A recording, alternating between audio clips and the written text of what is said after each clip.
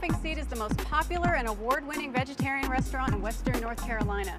In business since 1991, they started out as the lunch counter in the local YMCA. 2 years later, they moved to historic Wall Street, where they've been serving their fabulous global fusion dishes to vegetarians and non-vegetarians ever since. What is your philosophy on vegetarian food just as a whole? It's probably different from a lot of people's. I didn't come into being a vegetarian because of any real political beliefs, though now sustainability has become an important thing to me. I became a vegetarian because it made me feel great when I ate that way. Light, healthy, vibrant. This is a raw lasagna, and it's a lasagna because it's got strata of zucchini marinated that act as the noodles. It features a pesto, a ricotta, and a sun-dried tomato sauce. It's completely raw. All the foods that have been heated to 100 degrees or less. Raw food can be a little bit scary because you're thinking, oh, well, what am I just going to eat raw carrots or something like that? You know, you don't think that you can make something that amazing.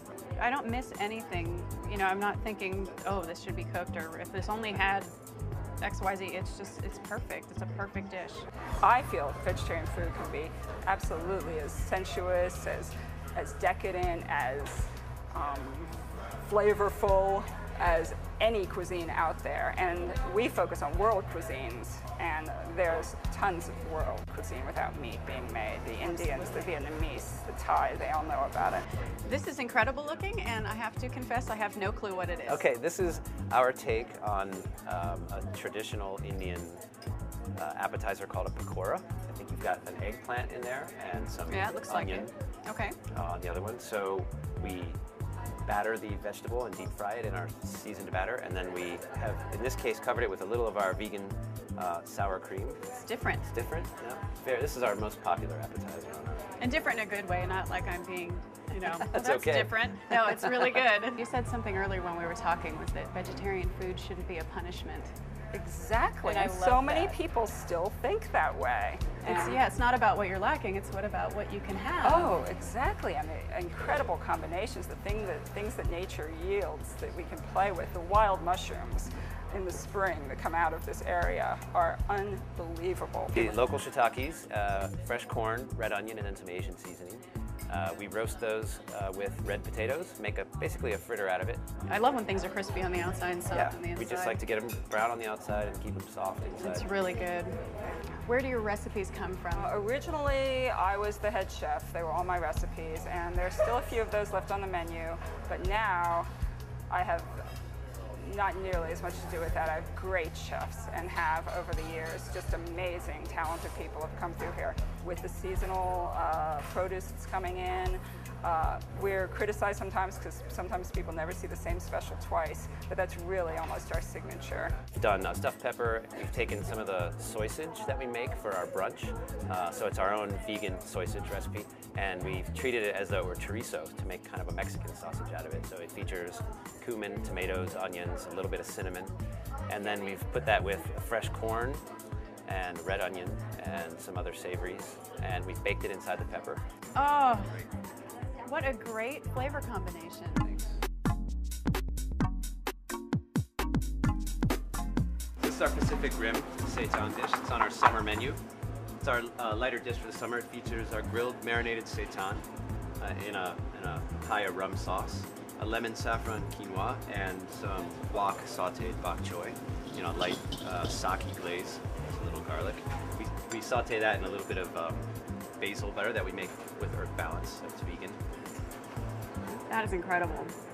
That is so flavorful. I love the consistency. The sauce is really kind of tart, but creamy and really, really nice. What is the benefit of quinoa over, say, rice or another grain? Well, besides being a traditional food, it's packed full of amino acids, so it's a complete protein food. It's one of the few, especially for a grain, that's hard to come by to get a lot of protein. Yeah, well, this is loaded with protein. You know, a lot of people are afraid of vegetarian food because they're afraid they're not going to get their protein in. But between the seitan and the quinoa, and really the vegetables even themselves, are loaded with protein. Right. This is a very high protein dish.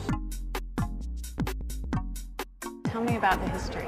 Asheville's a really supportive town of vegetarian food. There's a lot of healthy, active people here. We've been busy since the day we opened. When we first started the Seed, we knew that someday we wanted to do a pub as well, but we concentrated on the restaurant first. We've been brewing beer for 10 years now, and we've got a line, Green Man Ales. We do a couple organic blends, but they are vegan. Nice. Yeah, they're delicious. You should try one. Oh, absolutely. I'm not leaving without trying the beer. Come on. Come on, it's beer. Now tell me about the name Laughing Seed. What does Laughing Seed mean? There's a little fable we wrote about a seed that satisfies hunger and, you know, makes people happy. But the real story is we started very, very small, and that was our seed. And when we were free associating, trying to get a name, we decided to go with the seed image. You know, we were going to do vegetarian, but we added the laughing so we would keep our sense of humor in the restaurant business, which is not always easy to do.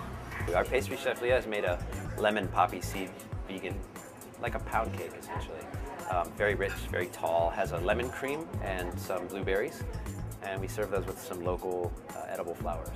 Who knew vegans could have pound cake? We can indeed, and we do. Wow.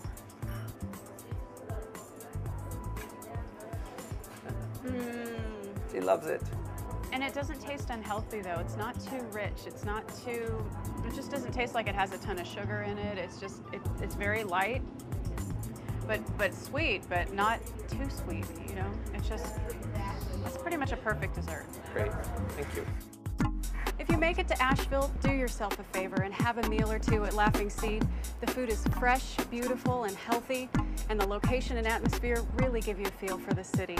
And here's a tip, try the special. Doesn't matter what it is, it'll be fabulous. My name is Yvonne Smith, and I'm the Traveling Vegetarian.